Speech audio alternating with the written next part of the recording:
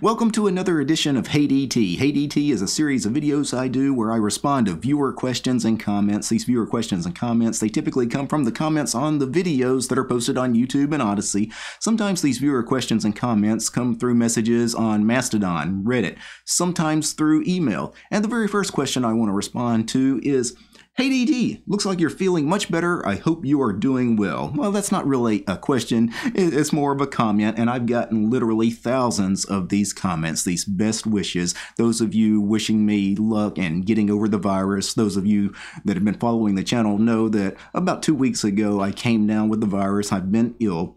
And here in the last few days, though, I've seemed to have gotten over it. I'm back to a normal routine, a normal work routine, making videos. I've been back in the gym working out. I've got my strength back because the first few days I was down, I couldn't even get out of bed because of just lack of strength. You know, I had no strength at all. Spent 4 or 5 days in bed with a fever, sweating, had chills, and it was just a nasty flu-like experience. But thankfully, it was a standard flu-like experience for me. Nothing serious, didn't have to be hospitalized or anything like that. And as of today, I feel pretty much 100%, and I'm ready to hit the ground running here in 2022. I do want to thank all of you guys that sent good thoughts and good prayers. Again, thousands of you guys were wishing me well, and it really does mean a lot. Moving on to the next question. "Hey DT, you can use the count command in the fish shell to get the same result. For example, when you ran pacman-qq and piped it into wc-l, you could have done pacman-qq and piped it into count."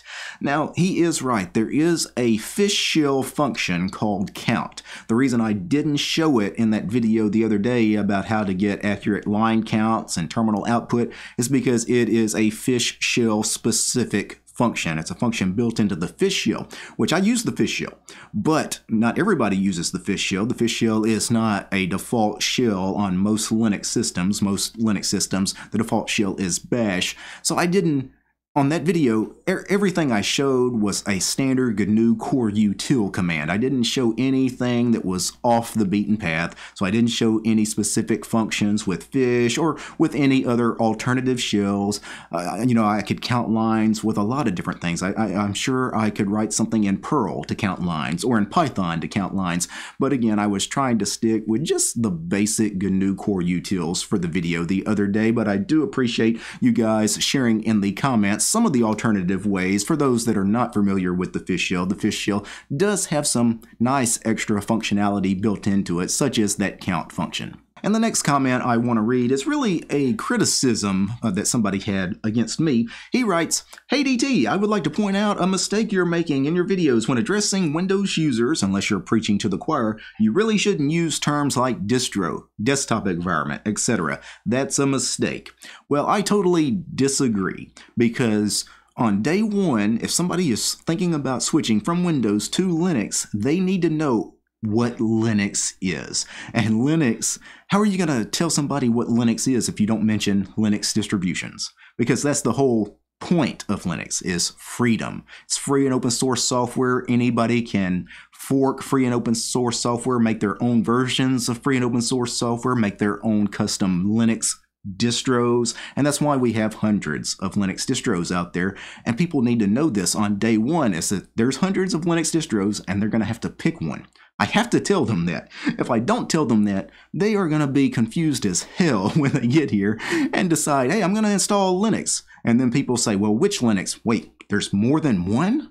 Yeah, there's a whole bunch of Linux distros out there, and you're going to have to pick one. Same thing with desktop environments. I've got to tell them what a desktop environment is, because there's literally dozens of desktop environments and window managers on Linux available for you to choose from, and you have to choose one, right? It's not like you're just given one Linux distribution with one desktop environment, and that's all there is. You have choice when you switch to Linux, and the choice, the freedom, is everything. It is entirely what the operating system is. It's freedom. So I have to talk about freedom as soon as I begin talking about Linux to the new user, because if I don't, then I'm not really telling them anything at all about this operating system. Because they need to know that Linux is free and open source software, and they need to know what that means. They need to know the implications of that compared to Windows being closed source proprietary software. They're two totally different things. And I can't pretend like Linux and Windows are the same thing, because they're not. It's like heads and tails of a coin, you know, two sides of a coin, right? Windows closed source proprietary software is the tail side of the coin. Linux, free and open source software, you can think of it as the head side of the coin. When you flip a coin, it can't be both heads or tails, right? It can only be one or the other. And I can't pretend like these two different operating systems can be anything alike. Windows can never be like Linux. Linux can never be like Windows, just fundamentally based on the fact that one's free and open source software, one's proprietary software, and I have to talk about some of these terms. And honestly, if a new to Linux user can't spend 30 seconds doing a Google search on terms like distro, desktop environment, window manager, package manager, then they shouldn't be running Linux. And that's not me being negative or toxic or divisive or trying to keep Linux as this elitist club. No, I think anybody can run Linux, but I do think you do have to have the right mindset, and not everybody has the right mindset. Not everybody actually wants to learn about computers or learn about their operating system. Many people don't want to dive under the hood at all. They don't want to know about kernels and desktop environments and package managers and things like that. And if you're one of those people, that's fine. Stay on Windows and that closed source proprietary walled garden of Windows, where you don't have to know any of the different stuff. Like, you don't have to know about the kernel or the desktop environment or any of that stuff, because you don't have any choice in the matter anyway. Windows gives you Windows, and that's all you get. You can't really change anything. Where in Linux, you have the freedom to swap out every different aspect of the operating system, so you actually do need to know what these terms mean. And again, if you can't do a 30-second Google search, then honestly, you don't deserve to be a Linux user. Moving on to the next question. Hey DT, I often watch your videos while cooking or something, like a podcast, and I think it would be useful to add a short sound every time you make a correction to know that I have to look at the screen. So what this person is talking about is, many people will listen to YouTube videos, well, not just mine, but many people be at the gym and they'll put on some headphones, they'll listen to a YouTube video. They're not watching it, they're just listening, or they play it in the car, or in this person, they're cooking at the house and they probably got it playing on a Bluetooth speaker. And on YouTube videos, I make a lot of mistakes. Actually, pretty much everybody makes mistakes doing videos. It's not people making mistakes for lack of effort. It's just many times when you turn on a camera and you have to talk for a while, you're going to misspeak. Many times you misspeak without even knowing. You're thinking you're saying one thing, but you actually say something else, and you don't catch it. And you'll catch it in post. When I go to edit the video, I'll realize I said this particular word, but I was actually thinking this other particular word, and I'll make an annotation on the screen to let you guys know, hey, I misspoke here. This is really what I meant. And of course, if you're only doing audio only, you don't see the little correction, the little annotation where I said something wrong and then corrected it on screen. But I don't know that I could actually fix this, because it's one of those things, again, when you turn on a camera, you're going to misspeak a lot on video. And if every time I made a mistake and made a minor correction, and I had like a beeping sound, it would be so annoying that I understand, for those of you only listening to the audio, but you have to understand I actually am making video content, and that's kind of what I have to cater to, right? I'm trying to make the best video content. So if you're only doing audio only, just know, yes, you're going to miss some stuff, but I don't think it matters too much, because when we're talking about mistakes in videos or, correcting things, adding annotations, typically it's very minor stuff. I will say 9 times out of 10, when I misspeak, say something wrong, you guys watching the videos, you immediately know, oh, I know DT actually didn't mean to say that. He meant to say, because I get this when I watch other people's content. I see them, obviously, they didn't mean to say what they just said, and I pick up on that. And I think even on the audio-only versions, you guys would probably pick up on it most of the time. So, no, I'm not going to add any annoying beeps or sounds or anything to my videos when I make a mistake. I think that would put way more people off than it would actually help. And moving on to the next question. Hey DT, what Linux version do you recommend? So this is obviously a potential new to Linux user. This is one of the many Windows users probably that are thinking about coming over to Linux, but of course it's that problem. There's so many distros. What do you recommend? I can't tell just the entire world what distribution they should run, because not every distribution is the same. Not every distribution is appropriate for every situation and for every single person. There's no one size fits all. There's no one size fits all anything as far as software, including your Linux operating systems. So first of all, I would say if you're a brand new to Linux user, just pick something that's somewhat popular that you see a lot of other new to Linux users try. So some common choices would include things like Linux Mint, Ubuntu, MX Linux, Manjaro, Elementary, Zorin, just to name a few right off the top of my head. Those are all great beginner Linux distributions. Try one of them out. It may work for you. It may not work for you. You may install one of these and you know what? I don't really like how they do this in this distribution. I don't like the desktop environment it ships with. I don't like the package manager. You know, things are confusing. Their software center looks weird, yada, yada, yada. Hey, you know what? Chances are you're not going to stay on the same Linux distribution forever. Very, very, very, very few Linux users install their very first Linux distribution, and then that's the only Linux distribution they ever run for the rest of their life. That doesn't happen. Like, most Linux users have literally run dozens of different Linux distributions. We're constantly trying out new Linux distributions with new desktop environments, and that's kind of the nature of it. So don't think that you have to decide on one right now and you're married to that thing and that's the only distribution you're ever going to run, because I promise you there's almost no chance you're going to install this Linux distribution and never try a different distribution at some point. So just pick one. And because under the hood, all Linux distributions are the same, especially once you get down to the command line, down to the shell, you know, the shell utilities and things like that. Once you start learning, you know, some of the under the hood stuff, it's all the same. So it really doesn't matter what you pick. Install any Linux distribution that's appropriate for a new user, because not all of them are appropriate. Some of them are much more advanced. But pick a new user-friendly distribution, doesn't matter what it is, and just start using it. And the next question is, hey DT, is there any way to add a music player like in the Archcraft? I couldn't find it anywhere. And this was a comment from an older video I did a couple years ago, but I just got the comment here in the last few days. It was a video about i3, me building a i3 window manager, you know, building a desktop environment with i3. And this person apparently is new to how you go about building like your desktop environment on a minimal distribution where you have to install virtually anything. He's like, how do I add the music player? Well, you just pick a music player, any music player. There's literally hundreds in your Linux distributions repositories, and install one.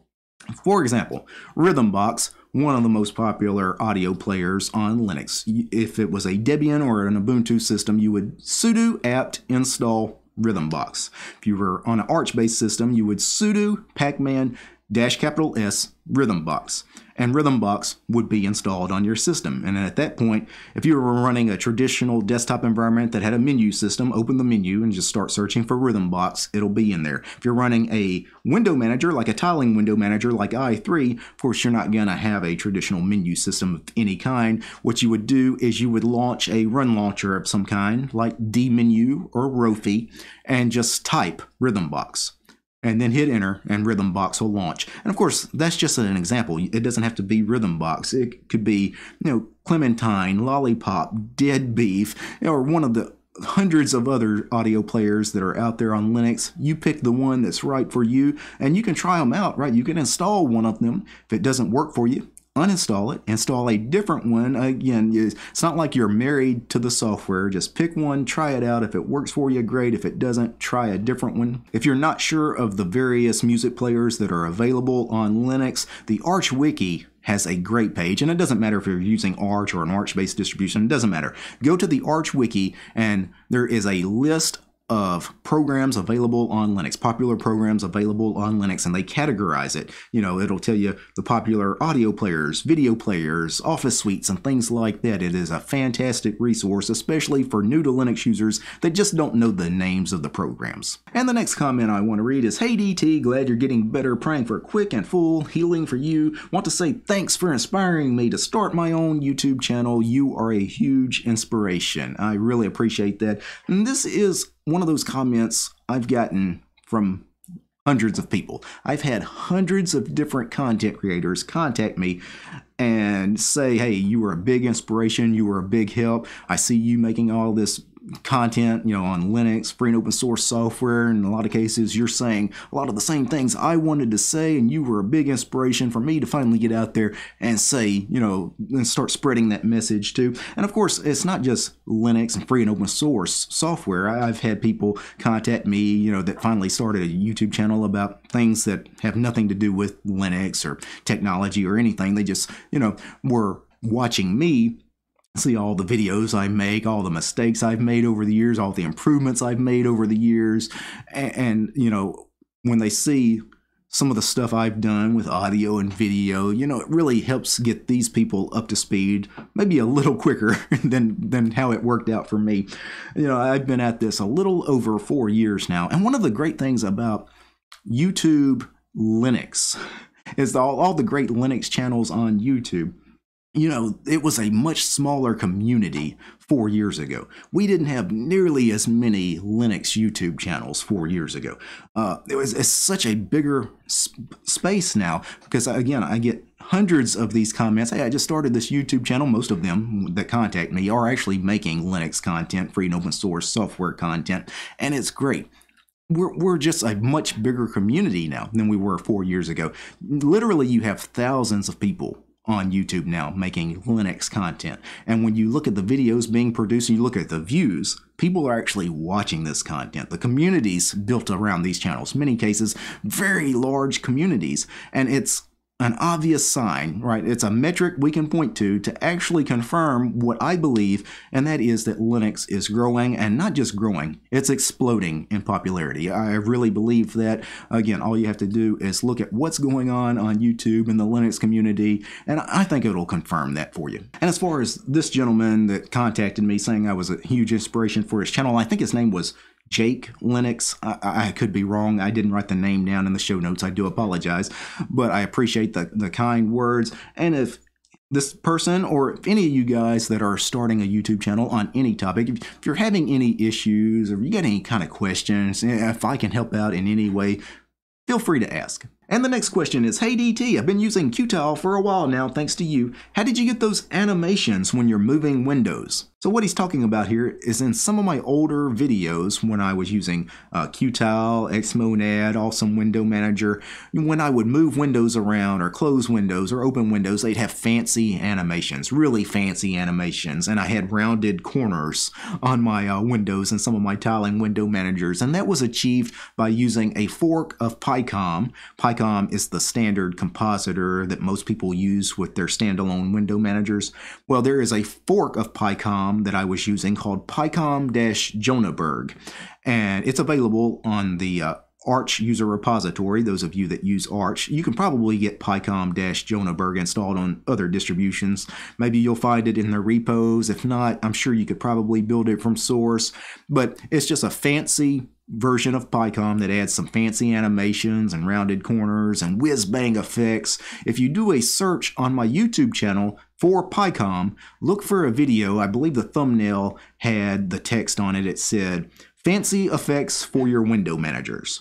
Look for that video and it will explain all about PyCom-Jonaberg, and it'll show you exactly how I achieved those effects that you saw on that video. And the final question I want to read is, "Hey DT, I'm always confused about all the packages and package managers out there. Could you make a video explaining them?" And I will go ahead and say I probably will not make a video trying to explain everything about packages and various package managers, because there's literally dozens of ways to package things for Linux. You can install packages through your distribution's standard package manager, for example, apt in Debian and Ubuntu, or Pacman on Arch, or Emerge on Gentoo, or DNF on Fedora. You've got your standard package managers for your distribution, but then you've got a million different third-party packaging systems that you can use. Some obvious examples would be Snaps, Flatpaks, App Images. You have your various programming language specific package managers like npm and pip and cabal and stack and gem and cargo and all this other stuff that there's no way I would try to explain all of that on one video. To be honest, when it comes to packages that are available and your package manager, it's really your distribution. And it's one of those things when I talked earlier, you need to do a quick 30-second Google search. This is the deal. If you're new to Linux and you just installed XYZ Linux distribution, do a search for XYZ Linux package manager, and hopefully Google will tell you exactly what the package manager for that distribution is. And once you know what the package manager is, read the man page. So open a terminal and type man name of package manager. For example, on Debian or Ubuntu, do man apt, and it will tell you all the commands for that package manager. Or man pacman on Arch. It will tell you, again, all the commands for the Pacman package manager. And if you want, an easier to digest, simpler explanation, typically these distributions are going to have a wiki page about their package managers, and they will actually give you examples of the most standard commands, which are typically updating your system, installing software, and removing software. Really, once you know that, you pretty much know most everything you need to know about your package manager on your system. Now, before I go, I need to thank a few special people. I need to thank Devin, Gabe, James, Matt, Michael, Mitchell, Paul, Scott, Wes, Akami, Alan, Linux Ninja, Chuck, Commander Angry, Kurt, Diokai, David, Dylan, Gregory, Heiko, Koska, Lee, Max and Mike, Nitrix, Urjan, Alexander, Peace Arch and Fedora, Polytech, Raver, Red Prophet, Steven, and Willie. These guys, they're my highest tiered patrons over on Patreon. Without these guys, this episode of Hey DT would not have been possible. The show is also brought to you by each and every one of these fine ladies and gentlemen as well. All these names you're seeing on the screen, these are all my supporters over on Patreon because I don't have any corporate sponsors. I'm just sponsored by you guys, the community. If you like the work I do and you want to see more great content about Linux and free and open source software, please consider subscribing to DistroTube over on Patreon. All right, guys. Peace.